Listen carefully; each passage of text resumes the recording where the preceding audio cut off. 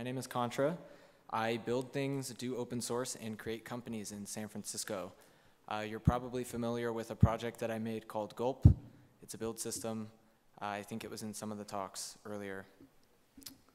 But I'm not here to talk about that. I'm here to talk about WebRTC in the real world. So I have a ton of stuff to burn through. Let's hold off on questions until the end. Sound good? So over the last few years, I've shipped real products utilizing WebRTC as a core technology. It wasn't easy, but through the struggles, pitfalls, and pain, I learned how to harness this powerful technology and create real things for real people. I want to teach these lessons I've learned so that you can skip the struggle and get straight to building things that matter. So before we dive down, we should do a quick recap of where WebRTC came from and what it's all about. It all started in 2010 with Google acquiring the rights to a bunch of new video codecs. The most notable acquisition from these purchases was a company called On2, which owned the VP8 codec. It's the codec behind WebM. Almost immediately after this acquisition, Google released the source code under a BSD license so anybody could use it without worrying about lawyers.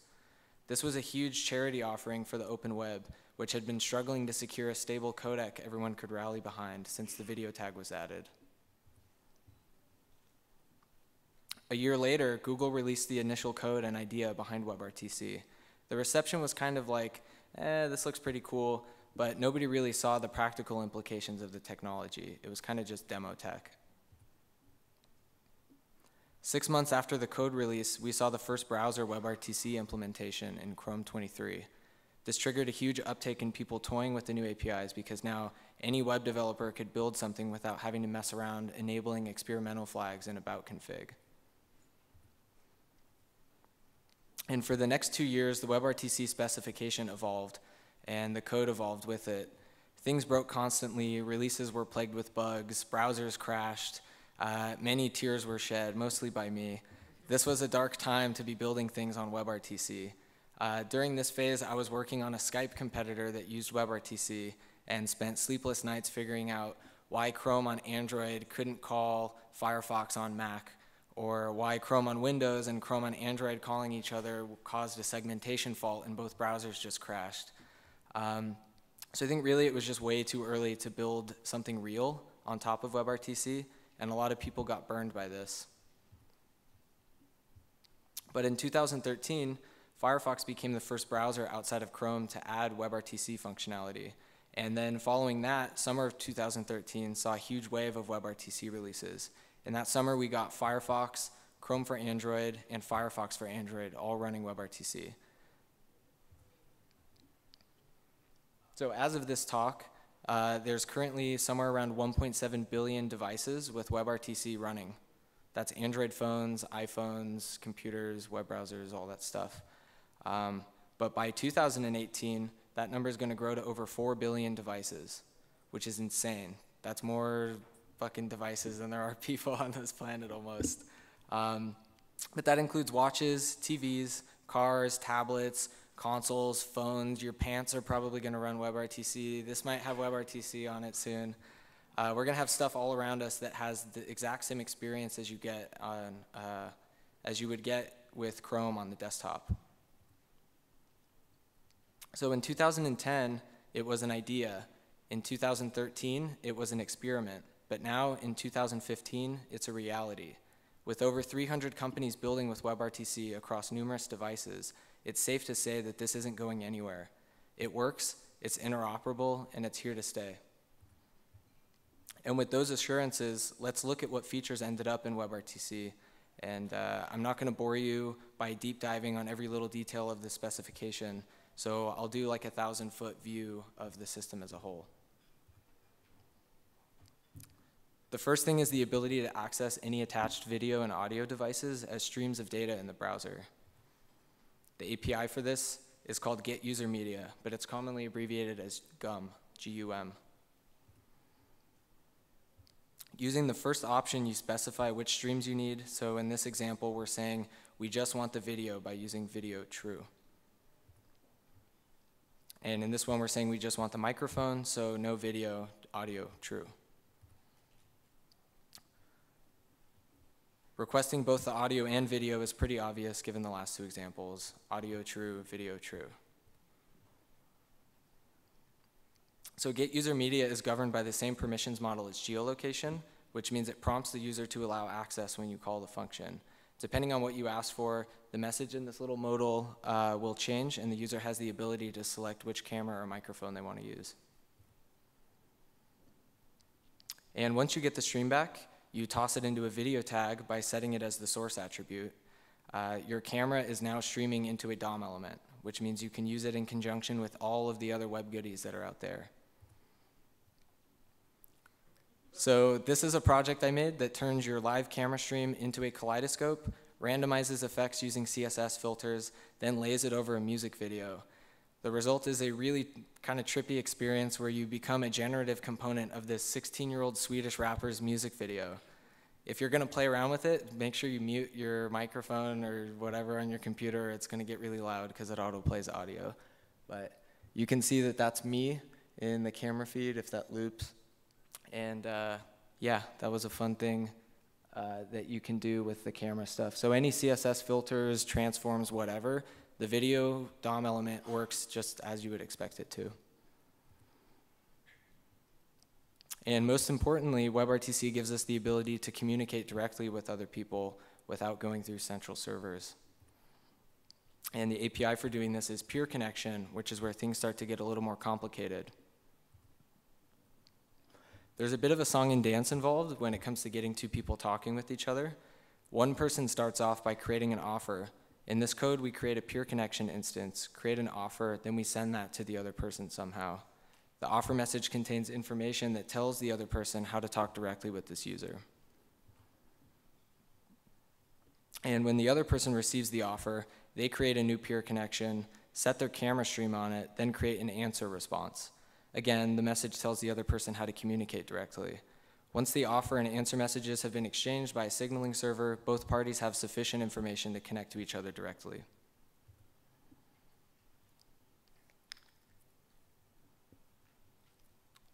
Now, if you want people to have a channel for arbitrary data, not just video and audio, you can create this thing called a data channel in the peer connection prior to sending the offer.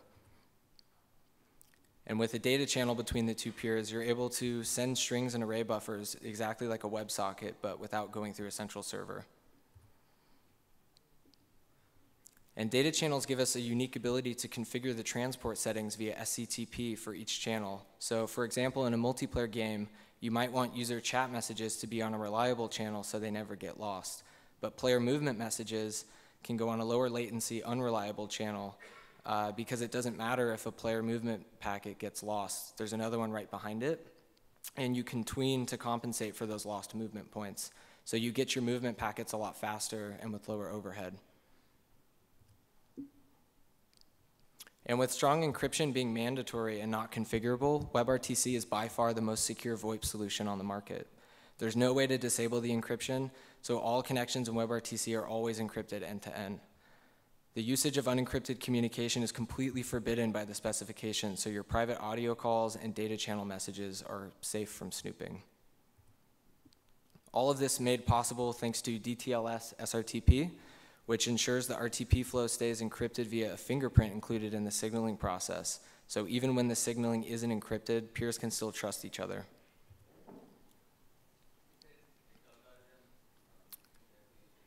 We'll do questions at the end. Sorry. So in the code examples earlier, there was a to-do note in the function for actually passing the answer and offer messages between the peers. And this is where a signaling server comes in. But this is where WebRTC ends, and we're left to implement our own mechanism for communication. So typically, you would set up a WebSocket connection to a central server, and that server will exchange the signaling message between users. And that's all code that you have to write yourself. So on the product end, pretty much any existing VoIP product is fair game to disrupt by creating a better, leaner version using WebRTC. Also unlocked, though, are new problems that traditional VoIP stacks were never able really to solve. So for conference calling, WebRTC eliminates problems like lag and bandwidth usage, so it's an ideal solution. A great example of this is Talkie, which provides a simple video conferencing solution. And using WebRTC, they get excellent bandwidth negotiation. So as users join the call, let's say you have 10 users and then you add another 5, you're going to start to tax the bandwidth on your computer. So what actually happens is the audio and video quality automatically adjusts to compensate for that. So based on network load, it'll degrade or go back to HD. Maybe some other computer joins your network and are like downloading a movie or something. Your video quality will degrade gracefully without just dropping. So if you go to this link right here, you'll join a peer-to-peer conference call with everybody in the room. So if you want to talk to anybody else during the conference, you can use this. And for a simple chat, current solutions send messages through a server that's possibly thousands of miles away, even though you might be talking to your friend who's located in the same neighborhood as you. But with WebRTC, we can send messages directly between people without having to bounce all over the world. So we get low latency, secure communications. This website right here, RTC Copy, is one of many of these like simple demo chat sites that popped up with WebRTC. So if you go to this link, you'll have an encrypted chat with everybody at the conference. And I think it has like file sharing and stuff built in, which is pretty cool. And that leads us to file sharing, which, as ridiculous as it sounds, we still can't do in this day and age easily. So if you had to send a 700 megabyte file to a non-technical friend right now, how would you do it? Anybody? FedEx thumb drive, Dropbox? So it's simpler, and this is the standard conversation you'll have when discussing that problem. The simpler solution a lot of the times is just to put it on a USB drive and mail it to somebody or give it to them in person. That's easier than it is to guide somebody in like setting up FTP or going and figuring out how to add them to your Dropbox or whatever file sharing stuff. It gets really technical. So WebRTC completely solves that problem once and for all, I hope. So it's as simple as dragging a file into the browser, and then you just share a link with your friend. When they open that link up, the file gets streamed directly from your computer to theirs without any central servers being in the middle. So that means you never have to wait for anything to upload, and the speeds are like super fast. Like you just won't believe how fast it is. You don't need to worry about your sensitive stuff laying around in like a Dropbox folder that has like a public permission set to it or something for like your secret like social security documents or whatever. It just goes straight from you to them, completely encrypted and safe from snooping. And now some cool stuff. With WebRTC, we ditched the whole idea of a central server for delivering messages. So we now have the ability to create these mesh topologies in the browser using WebRTC's Peer Connection API. A cool example of a partial mesh is this project called WebTorrent by Pharos. It's an implementation of BitTorrent in pure JavaScript using data channels. So instead of downloading a file like a movie or a Creative Commons Zero movie, instead of getting that from a central server, you toss the hash of the file into this mesh and discover people who have that file available to send to you. And then once you're in contact with those people, you get little chunks off of them. And then at the end, you just take all those chunks and put them together, and you have a finished file, and you never had to download anything from a central server. So we can apply that to content delivery, CDNs. Why download static assets from a web server far away when somebody in your neighborhood has the same stuff already downloaded and cached? So there is a project that does this, and it's called Peer CDN. And this means less load on your servers, less money spent on bandwidth, and faster speeds for your users who come to your web application. So earlier this year, when there were less WebRTC capable devices, you could expect to save around 60% on bandwidth. So I'm assuming that that number has grown quite a bit since then. Any browser supporting WebRTC will just download the assets off of somebody close to them. Otherwise, it'll fall back to a normal CDN, and then that person will become available to download off of. So imagine if something like YouTube or Netflix used this for delivering their content. Like the days of buffering YouTube videos would be gone. Removing a central server provides massive improvements for Twitch-based synchronous multiplayer games as well, where milliseconds really matter when it comes to message processing. So using purely WebGL and WebRTC, Mozilla made this demo game that has no central server controlling the game state. Players can connect and fight each other, all powered by peer-to-peer communication. I'm about to show the URL, but the conference Wi-Fi is most likely going to fall over because there is 60 megabytes of game assets to download. So if anybody has something an email to send, you might want to do it now. That's the URL. Whole Wi-Fi goes down. Feel free to open it up and play around with it right now if you want to fight other people who are in the room, if you're able to get it to load. Otherwise, you might want to wait until later. So that's a few industries WebRTC is going to change up, but what are some new problems that WebRTC allows us to solve? A product I'm working on right now is a video dating platform based around WebRTC. So this is something I've been working on for the last couple of months. It's called Charmed, and we're currently in a closed beta. If you would like to try it out, you can talk to me afterwards, and I'll hook you up with an invite if you want to be a tester. But it's got the same mechanics as Tinder for filtering out people based on physical attraction. You either swipe right or you swipe left. In this screen, we use Get User Media to let people record a 3-second video for their profile photo. So instead of making a snap judgment based on a low-res, like crappy still photo that they probably edited, you kind of get more of a window into their personality before deciding how you swipe. So in testing, it's been really interesting to watch our users.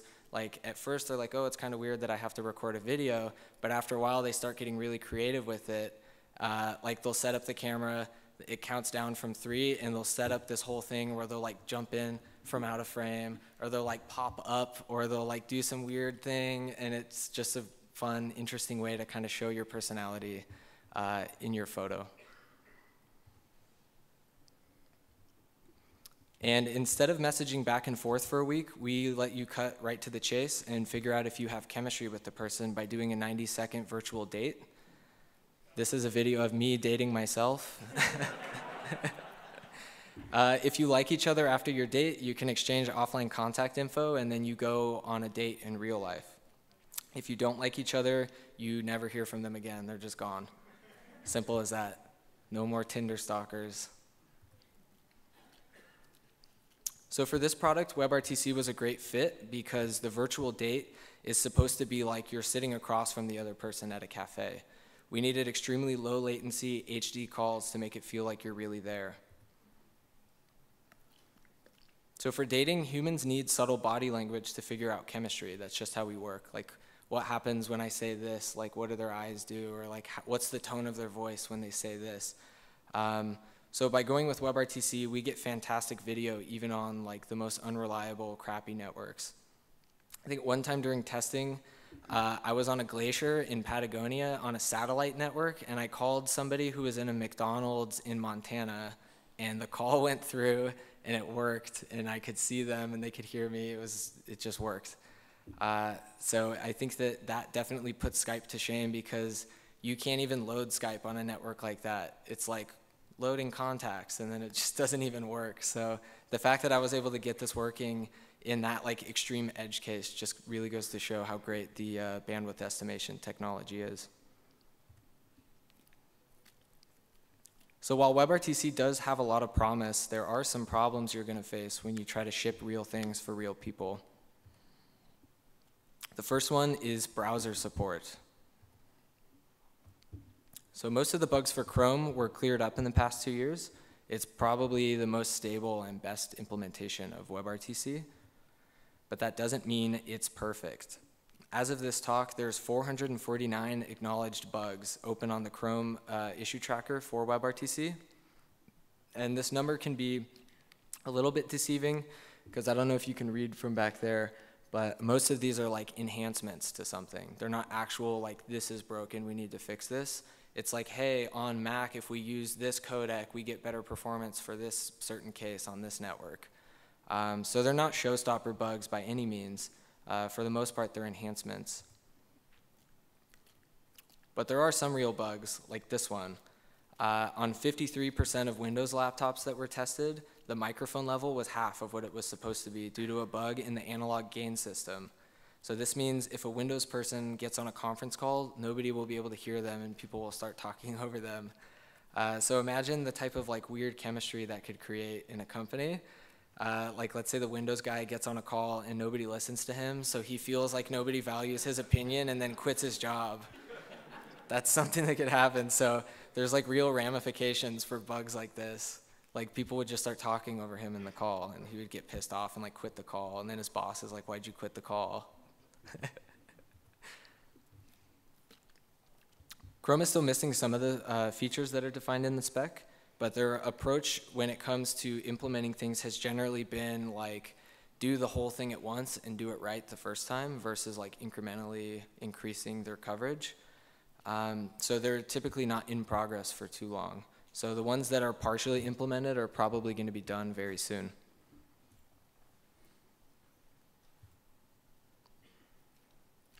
So Firefox lagged behind Chrome for a while. I mean, Chrome had the first WebRTC implementation. They came up with WebRTC. Obviously, they're going to have like the best WebRTC stack. But recently, Firefox put in a ton of work. They actually are beating Chrome in terms of WebRTC spec coverage. So they have more WebRTC implemented than Chrome does now, and that's pretty big. There's still a lot of stuff in progress. So Firefox has a different kind of strategy in their development. They are more of like incremental with their stuff. But for the most part, like all of the major chunks are working, and even all of the stuff that's partially implemented like works good enough, like except for a couple of edge cases that are mandated by the specification. Now coming to Opera, they had a couple of problems implementing WebRTC, but recently, and I'm sure you know why, all of the Opera bugs have mysteriously disappeared because Opera is Chrome now, basically. They're using Chrome's Blink rendering engine, so Opera and Chrome have the exact same WebRTC implementation. Opera lags behind in updating Blink sometimes, but for the most part, you can expect Opera's WebRTC to work exactly like Chrome's. And continuing down the line, we get to Safari. Safari is where things get complicated. This is the current state of WebRTC on Safari. Apple has not announced intent to implement any of WebRTC, and as per usual, has given no indication of what they plan to do. They haven't said whether they like it, what they don't like about it, nothing, just completely silent. But last year, they joined the WebRTC working group, and that maybe means something, but who knows? They never said anything about it. They're in the working group. I don't know, nothing new. This is the only emoji I could find that explains how I feel about this, and I think how most people feel about this. Safari on desktop might only be 10 to 15% of the market share, but on mobile, Safari is 45% of web traffic. And that controls, Safari controls the rendering on iOS with an iron fist. So even if you have Chrome on an iPhone, it's not real Chrome, it's Safari. It's just a wrapper around Safari's web view due to the way that iOS works. So we don't really have any way to get WebRTC on iOS yet.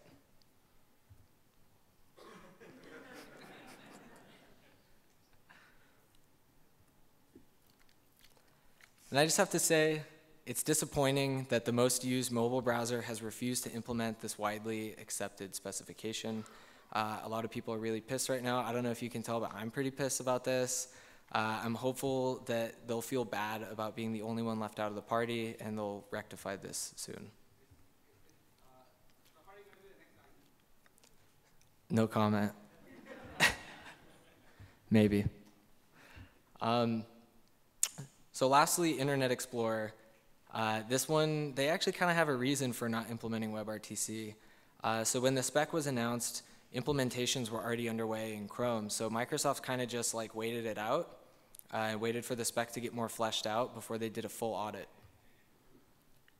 And after they did their review, they released this competing spec called ORTC, which radically simplifies the API and messaging flow. A lot of people were like, what?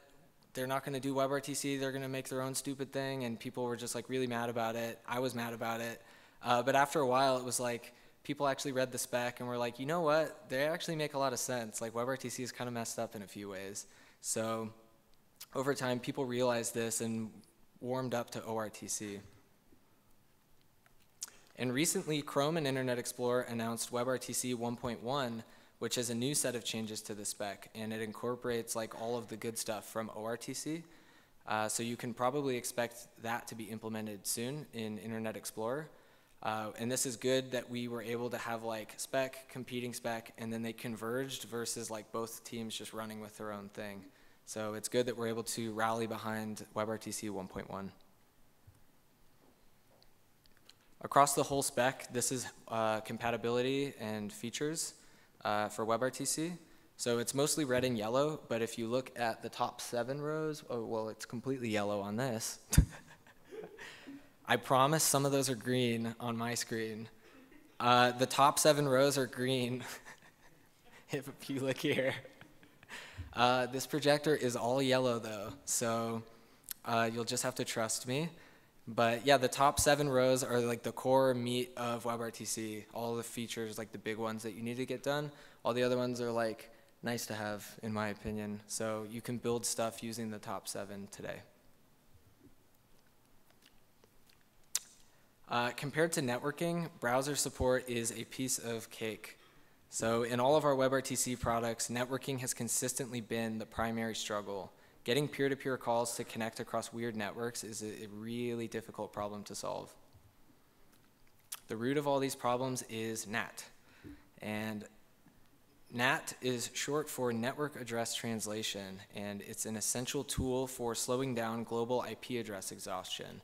It's basically the reason why we haven't run out of IPs already. So instead of every device in your house having its own IP address, your router has an IP, and then all of your stuff sits behind that, and then you have like an internal address that's assigned by the router. But this means PC1 can use a web browser to access a server on the internet, but a device on the internet can't use a browser to access a server on PC1. So this behavior basically breaks the whole idea behind WebRTC, which is setting up a direct line of communication between 2 devices over the internet. So every device in somebody's house is almost always going to be behind a home router. So this NAT situation is like 90% of the people coming to your website. So what do we do in this situation? PC1 and PC2 need direct communication for WebRTC to work correctly. We have an extremely common network situation where that isn't possible. Now the primary workaround for this situation is called STUN, which is a tongue twister that stands for Session Traversal Utilities for NAT, which is a recursive acronym because there's nested acronyms. So STUN is a mechanism that basically allows a device behind a NAT to get their real origin IP and port that they want to be reached at. When PC1 wants to allow connections from PC2, it'll first ask a STUN server, hey, who am I, and like, how did I talk to you? It's the equivalent of calling somebody's phone number and then saying, hey, what's my phone number? So the STUN server then responds with PC1's real IP and origin port. This information gets passed to PC2 as a part of the signaling process that we talked about earlier. So now PC2 knows how to get around PC1's NAT and talk to it directly. So then the next step, PC2 does the exact same thing, contact the STUN server, get my info, then send it to PC1. So now PC1 and PC2 can talk to each other directly. STUN is going to solve the NAT problem for like 90% of the people that are having trouble with this. Plus, Google and Mozilla operate public STUN servers for you to use, so you don't have to spin up your own STUN system. They have public ones available. You can just drop their STUN server info into the pure connection config object, and it'll just work for 90% of the people, which is most of the time. For the other 10% of users, typically people on corporate networks, things get a little complicated, and we have to use this other strategy called turn. So in those 10% of cases where STUN failed and we weren't able to traverse the NAT, there's just no way to set up a direct line of communication between these 2 people. So we use this thing called the turn server, which acts as a relay between the two people. So all of the calling data goes through this turn server. This costs a lot of money to run. It's a lot of bandwidth. It's a huge pain to scale.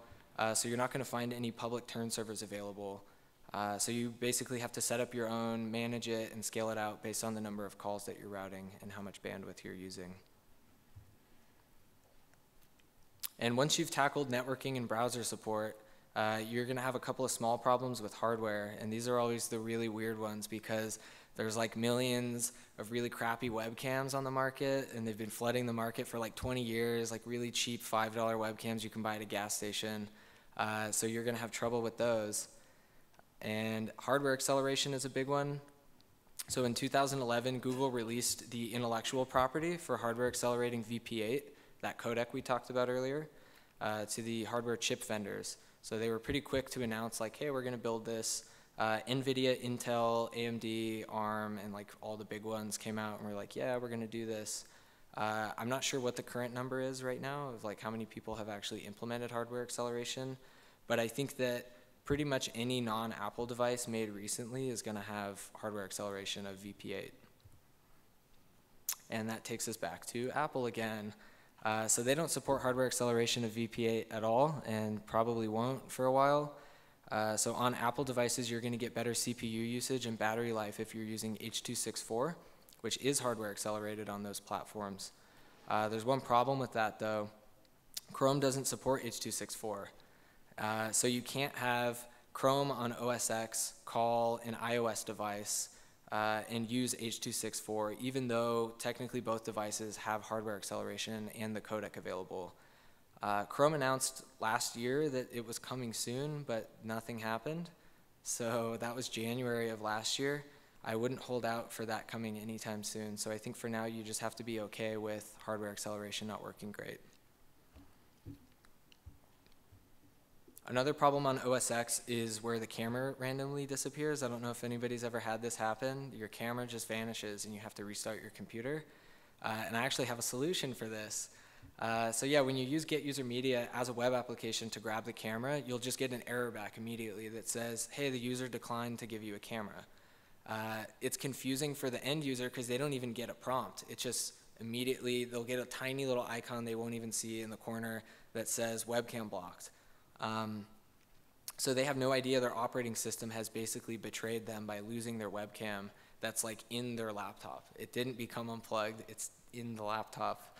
And it's super confusing as a web application because you don't know if they actually declined to give you the camera or if they just didn't have a camera. So your error message that you show them is like, please give us your camera. And they're like, you never even asked. So it becomes really confusing.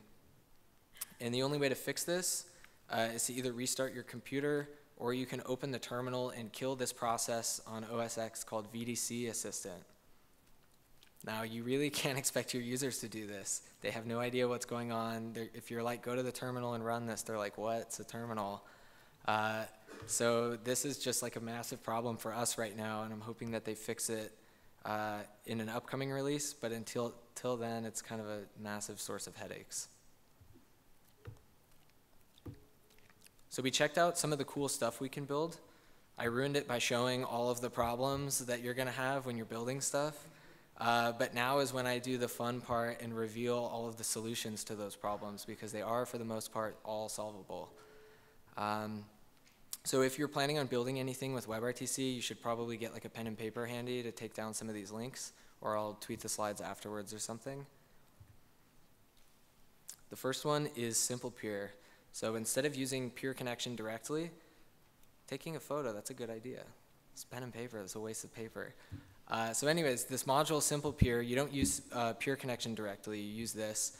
It's an abstraction over the WebRTC APIs that makes it simpler to use and handles a lot of the problems and gotchas you'll have when you're doing stuff across browsers. So you never have to really worry about spec changes or like weird incompatibilities or race conditions when it comes to message processing.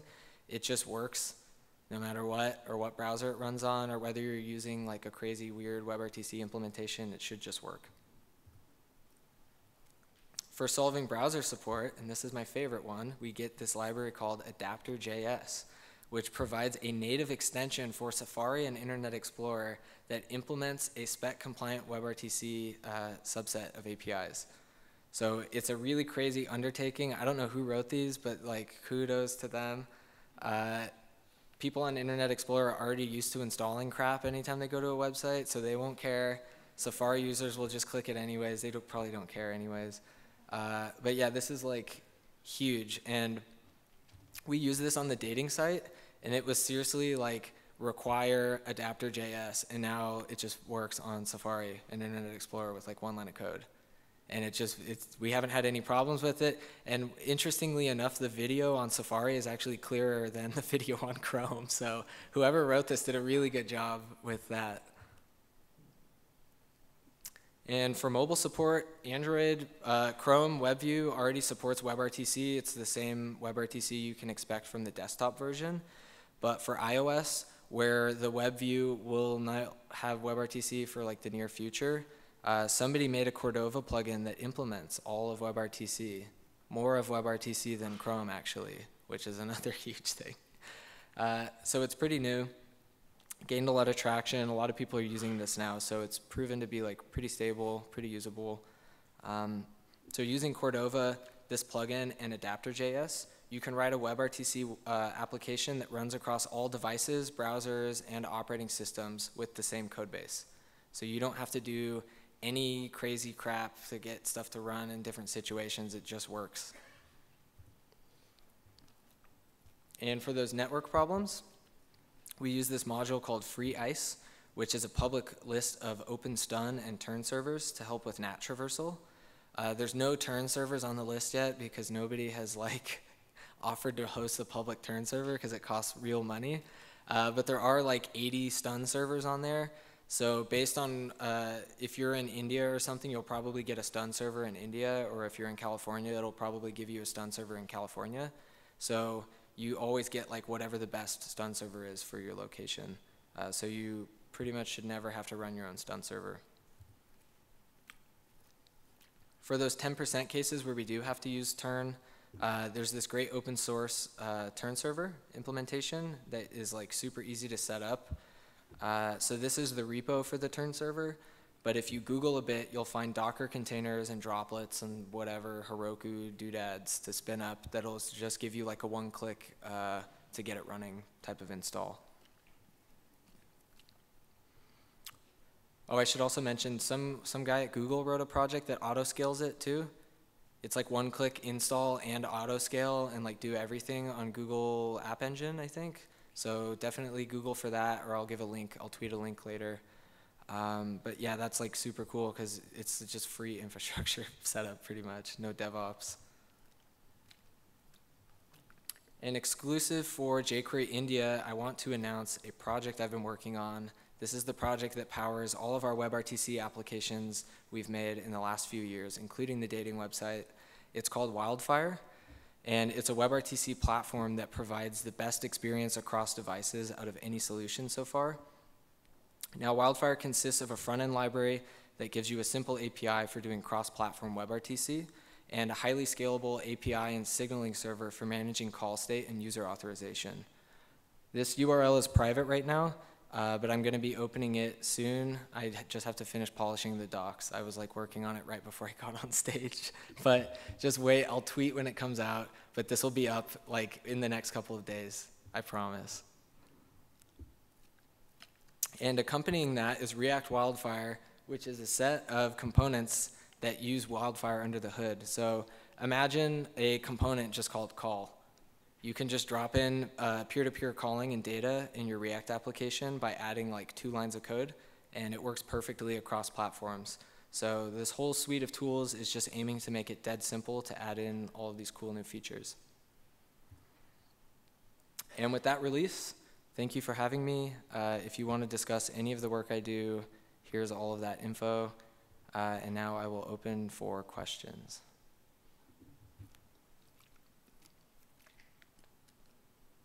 Anyone? What was the API for rebroadcasting that Chrome doesn't support? Rebroadcasting lets you do a partial mesh for video. So to solve the conference calling problem of like, how do you have a conference call with 100 people in it? You just don't have enough bandwidth for it. So to solve that, rebroadcasting basically lets you take a peer connection coming from somebody else and use that as a peer connection coming from you to rebroadcast somebody else's stream so that you can do a partial mesh where like, okay, I'm connected to these 10 people, these people are only connected to 10 people, and they all kind of share each other's streams to broadcast those.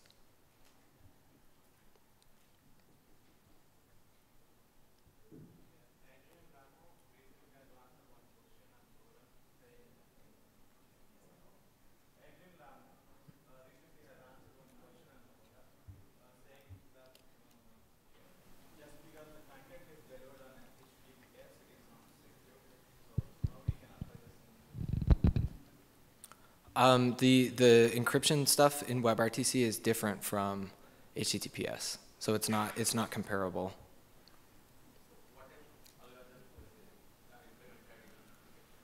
Can you repeat that? It's a DTLS SRTP. I would look up the documentation on that. Cool. Well, thanks for having me. If anybody wants to hang out, grab a drink, go skateboarding, ask me questions about stuff, come find me. Thanks.